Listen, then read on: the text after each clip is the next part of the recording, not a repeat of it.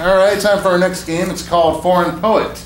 The way this game works is we have a poet here who speaks a foreign language. He's from a far-off place. But his words we can't understand because it's in a foreign language. So we have a translator here who's going to speak English and translate it. But then there are some people that don't fully understand English. So we have our interpretive dancer here. So let's go ahead and find out what language our poet's going to be speaking. We got this earlier. Our poet's going to be speaking Ukrainian.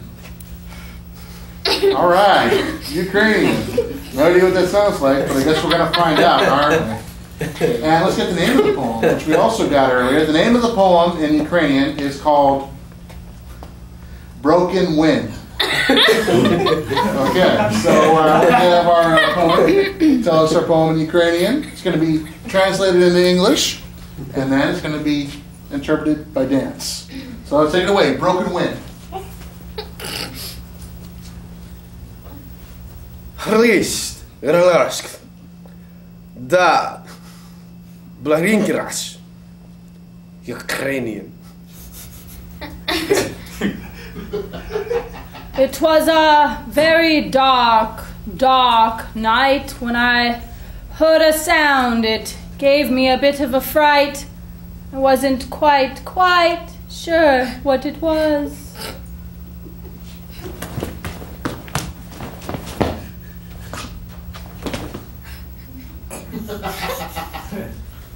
Gekriglas, Boogaloo, Frageliglas. Da. Hark! Hark! I think it's my roommate next door. I heard a sound again. It sounded like wind broken.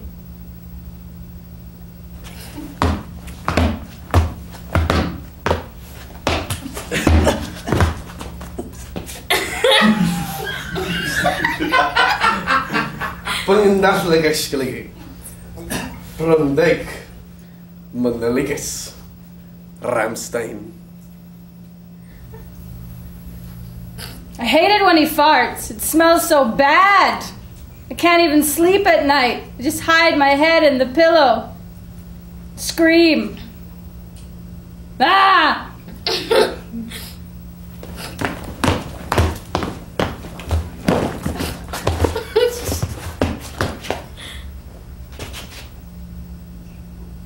Brachlijksnemis. Dorachs. Ligamlas. Iemoch. Dora. I realized my roommate wasn't home at all. Something was walking down the hall.